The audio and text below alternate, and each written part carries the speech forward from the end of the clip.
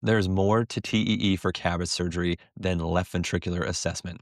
How should we manage moderate valvular disorders? And what post MI mechanical complications should we screen for? We're going to discuss these and more in this part two episode of Tea Time.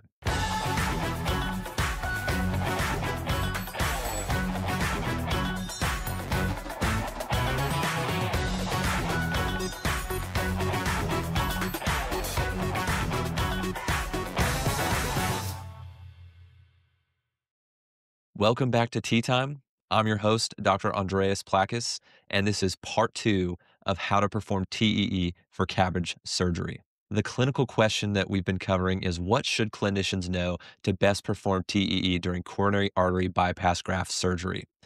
Last time in part one, we went over the assessment of LV function, both the global assessment and then also the regional assessment looking at wall motion abnormalities. This time in part two, we'll focus on valvular assessment during these cases and also specifically looking at post-MI mechanical complications that we need to look for. Let's start by focusing on valvular assessment during these cases. When we think about how to manage valve pathology during these cases, there's a couple considerations that we're going to look at.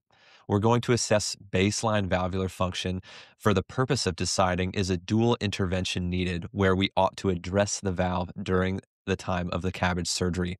And also understanding how ischemic changes in some of these patients can lead to valve complications or improving ischemic conditions can lead to improvement in valvular function. The other considerations we'll look at, as you would look at with any valve pathology, are taking into account the whole picture of the patient, such as how does the age, the patient comorbidities, and any alternative valvular intervention options influence our decision making in these cases.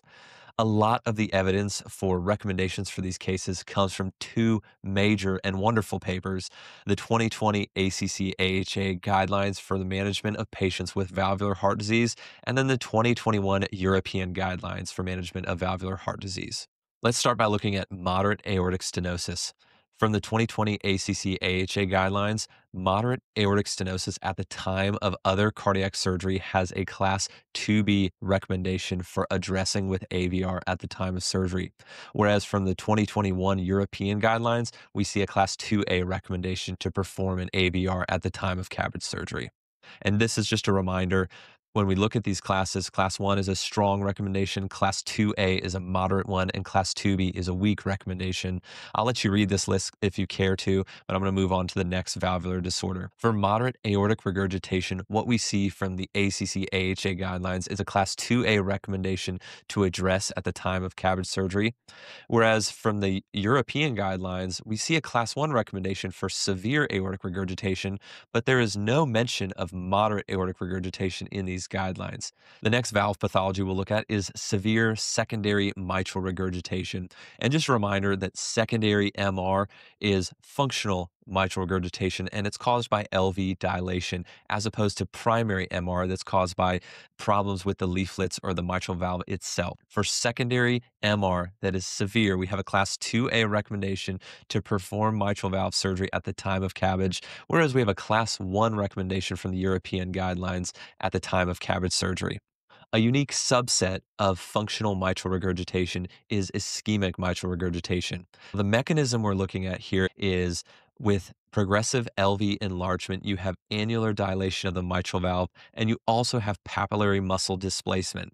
As that LV cavity enlarges, you have apical tethering where the papillary muscles become taut, the chordae become tight, and you have restricted leaflet motion during systole. So when the valve would normally coapt well, those leaflets are more restricted and can't coapt well, and so you have mitral regurgitation through that space. It's pretty common to see this slightly posteriorly directed jet when you have that restricted posterior leaflet seen in this echo clip. We're going to focus specifically on this posteromedial papillary muscle and this inferior and inferolateral wall when we think about how CABG may actually improve MR without addressing the valve. Now, there's two schools of thought, and the first one is if you revascularize the PDA, which supplies that territory, most commonly the RCA in right dominant populations, whereas it could be the left circumflex in left dominant populations, you can improve left ventricular function and improve remodeling of that left ventricle, which would decrease papillary muscle tethering and increase leaflet coaptation, thereby improving the mitral regurgitation. However, if you attempt CABG and it doesn't improve, the risk here is moderate MR that is uncorrected and worsens has been shown to lead to poorer functional status, more hospitalizations, and reduced late survival. So it's important to get this right because if you have the chest open and you may address it, it's got to be done correctly. And just a reminder that that posterior medial papillary muscle is one we focus on because it typically is more vulnerable to ischemia or infarction related changes because of its single blood supply as opposed to that anterolateral papillary muscle. I'm going to go over the present society guidelines and what has been recommended over the last 15 years in a brief summary. In the 2011 ACCF AHA guidelines for CABG surgery, it was recommended that moderate ischemic MR that is believed not to resolve with revascularization, that mitral valve repair or replacement occur at the time of CABG. In the 2020 ACC AHA guidelines, there were no statements even on moderate ischemic MR. However, in the same society guidelines in 2014, it was a class 2B recommendation to perform mitral valve surgery in moderate secondary MR.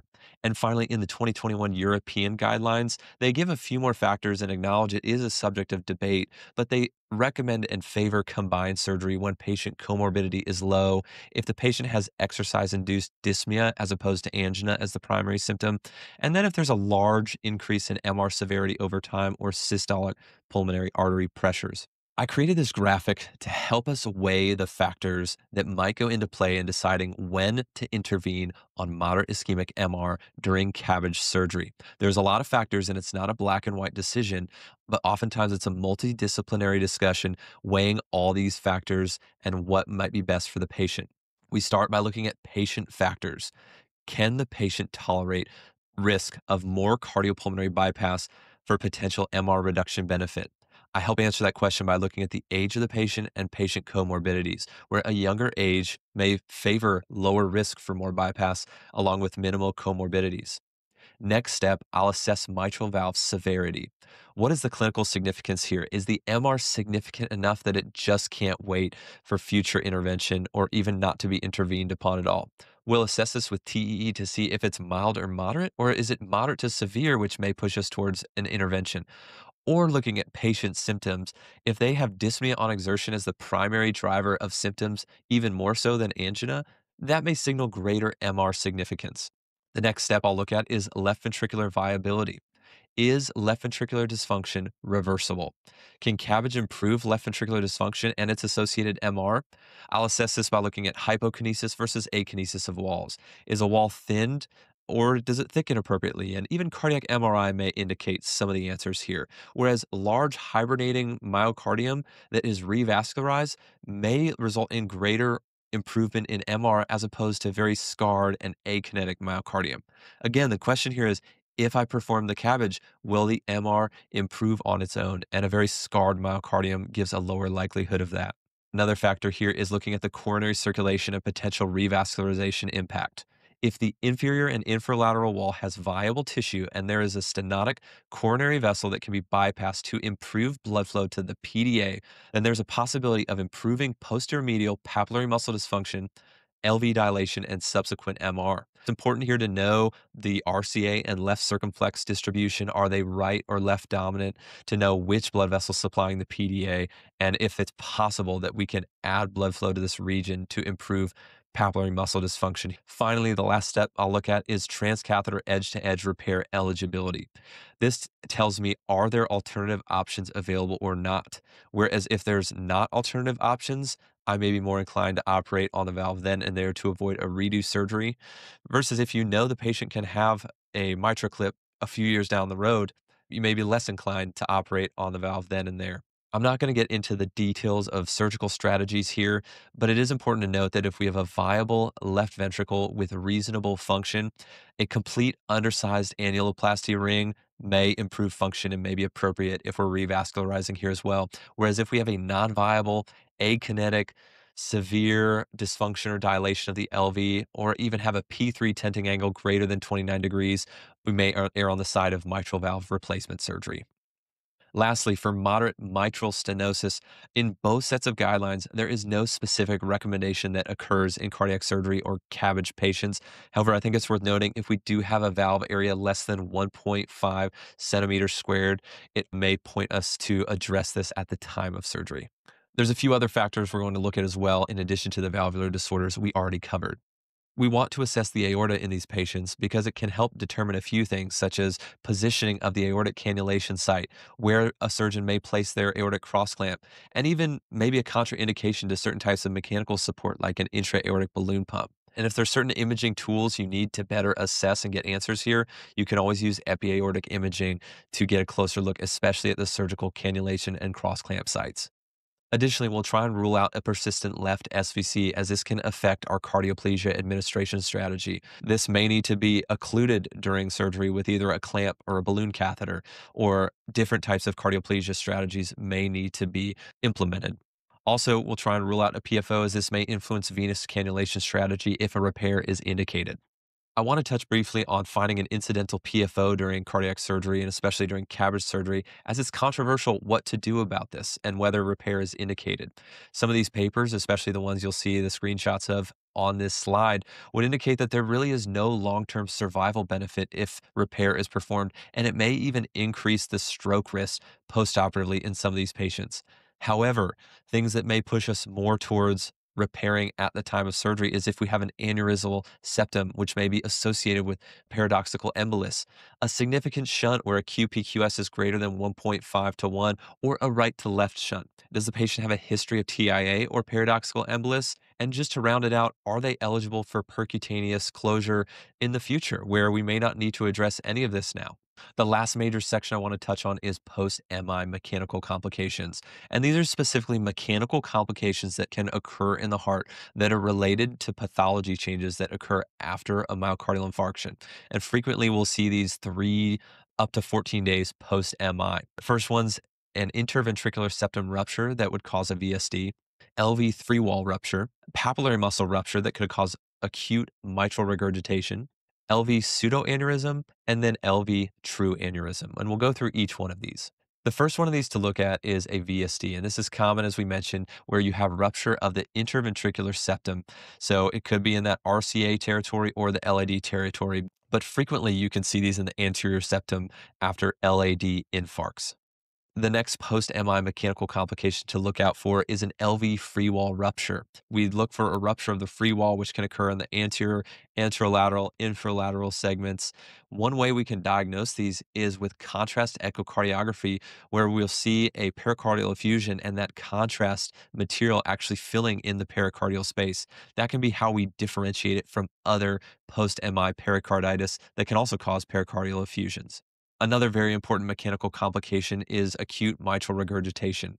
As we mentioned earlier in this episode, the posteromedial papillary muscle has a single blood supply from the PDA, so it's particularly prone to ischemic events that could cause rupture here, whereas the anterolateral papillary muscle is more protected.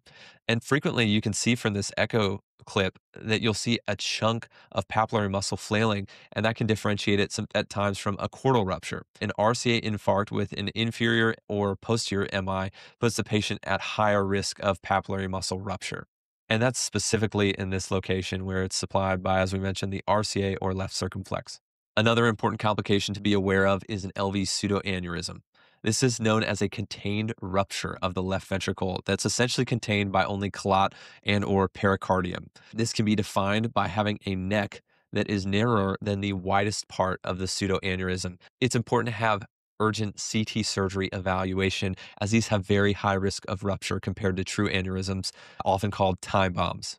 Lastly, as we mentioned, true aneurysms are also a complication post-MI that can occur, and this is where you get thinning and bulging of all 3 layers of the heart wall, and commonly found at the apex. The diagnostic features, in contrast with a pseudoaneurysm, is where the neck width is actually greater than the depth. And you'll see wall motion abnormalities in these with dyskinesis or akinesis in the aneurysmal segment. Frequently, complications can occur. And imagine because you have dead myocardial tissue, you can get heart failure because your heart's not functioning well. Arrhythmias because the conduction system in that area no longer functions well. And because that heart's not moving well at all, it predisposes the patient to LV thrombus formation. And we'll frequently look into treating these with standard post MI medical therapies. I want to touch on the main points for how to perform TE well during CABG surgeries. We addressed the left ventricle and why it's important to assess left ventricular global function and even regional assessment of the left ventricle, and how those can play a role in graft complication detection, such as kinking, occlusion, or poor perfusion. In this episode, we've looked at both valvular and aortic assessment and how it's important to screen for valvular disease to help decide if a dual intervention is needed, and how aortic pathology can influence surgical decision making. And lastly, it's important to identify additional surgical risks by ruling out post MI mechanical complications.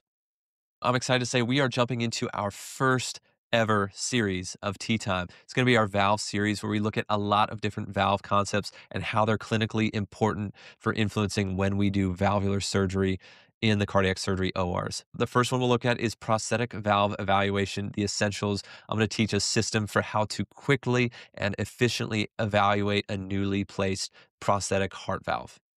Thank you guys for watching. If you like this content and you want more of it, hit the subscribe button. Feel free to leave a comment if you do things differently at your institution so we can all learn from each other. And even consider writing a review, as that really does help this content get out and reach more people. We'll see you guys next time.